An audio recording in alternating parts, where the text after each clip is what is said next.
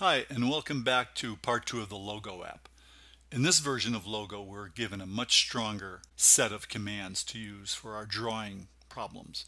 We can go forward by n pixels, where we can specify n when we go forward, and we can turn by any angle between 0 and 360.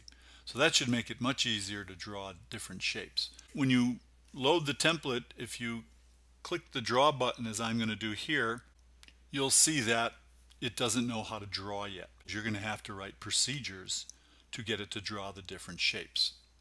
For example, if I switch over to the blocks editor for a moment, you can see that when I click on the button draw, it will draw a triangle by calling a draw triangle procedure and passing it the length of the side as 100. I'm not showing you the draw triangle because that's something you're going to have to figure out, but let's see what happens when we run the app now.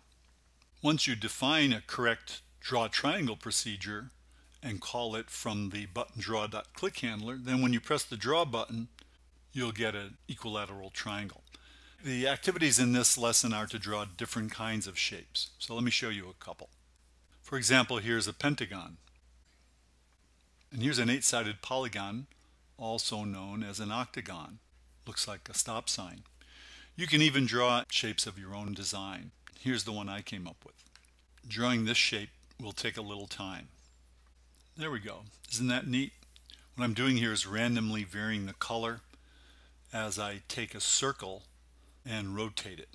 So let's have fun drawing some really interesting shapes and learning about how to define procedures with parameters so we can raise our logo commands to a higher level of abstraction.